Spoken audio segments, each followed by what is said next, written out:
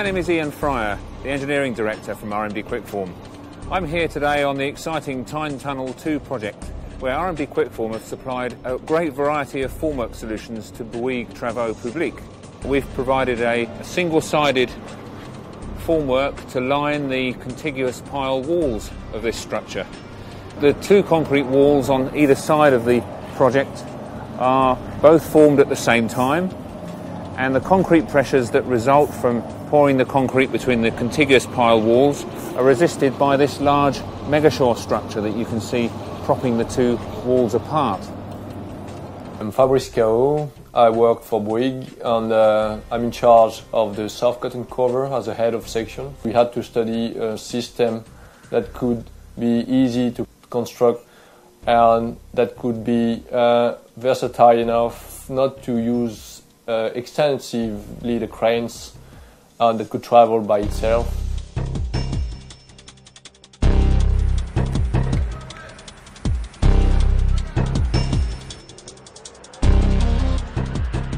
There are two travelers, and one for the walls, one for the slabs.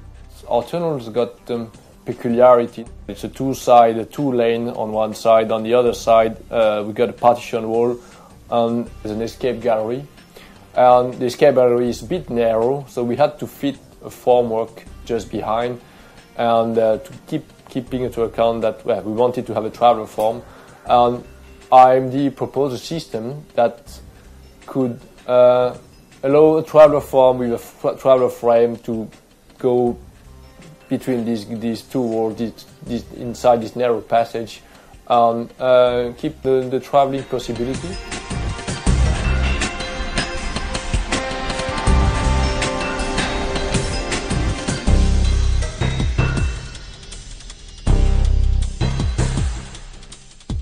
Behind me you can see one of the three sets of megashore travellers that are being used on this project to cast the 1.2 metre thick soffit to this tunnel.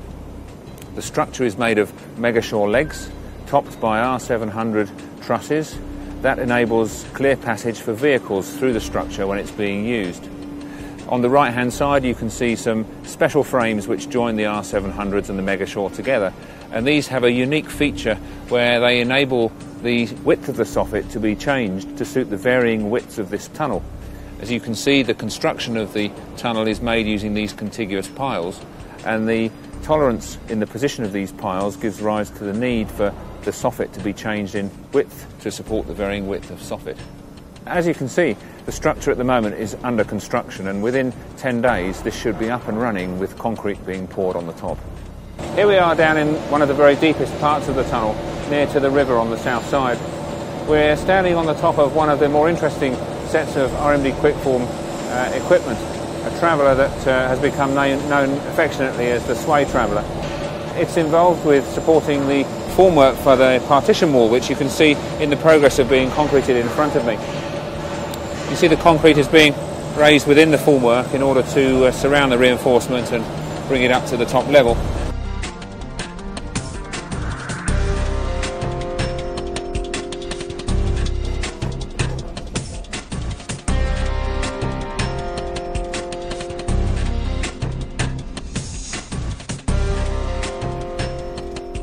On the other side of the partition wall is the escape passage, which is used if motorists need to escape the tunnel in a hurry should there be a fire.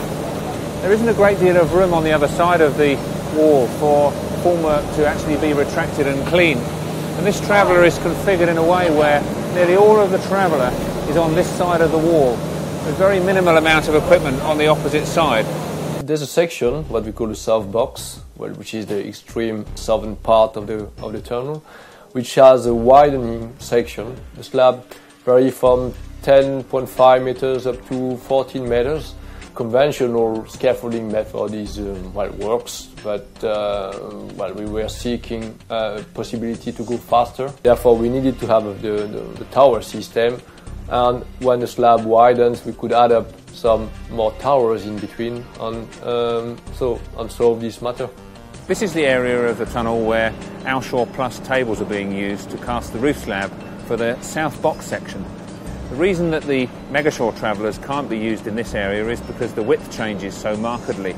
And in this area we've used these Alshore Plus tables in such a way that they can be moved apart in order to give the increasing width of the tunnel. Once the concrete has been cast and cured, it's time to release the load in these jacks using the unique Alshore Plus load release mechanism. And that's the unit that you can see in front of me here, where you simply release a pin here and drive the dog clutch on here to drop the gap here of 12 millimetres, simply releasing the load in one operation.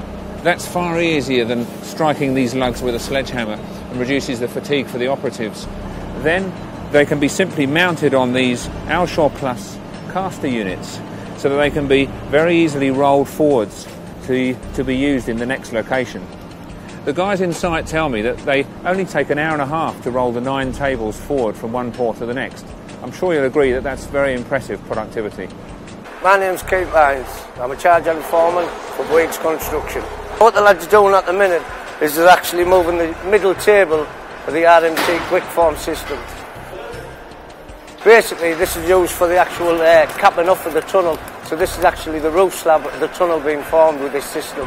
It's a good, efficient system. It's quick to strip and it's quick to put up. Once it's up, it's in place, get the concrete poured and move straight along.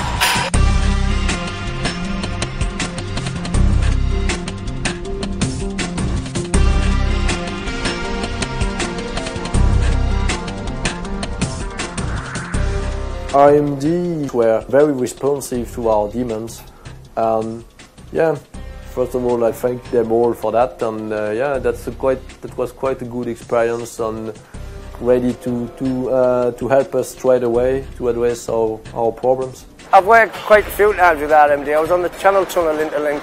The technical support is really good. I mean, we've had lads on the job with us, helping us out. The system's quick and efficient, and it's a really good system. RMD had a good approach, commercial approach, and technical approach. So they were very able to listen to us. So I'd like to thank them for that, and the team who was in charge of this project. The RMD side, I thank them very warmly for that. So there you have it. This section of the Southern Approach Viaduct is nearly completed. The Alshore Plus tables have been moved forwards, and now you can see the walls that have been constructed using RMD Kwikform, Super Slim and Alform formwork to give a very good finish.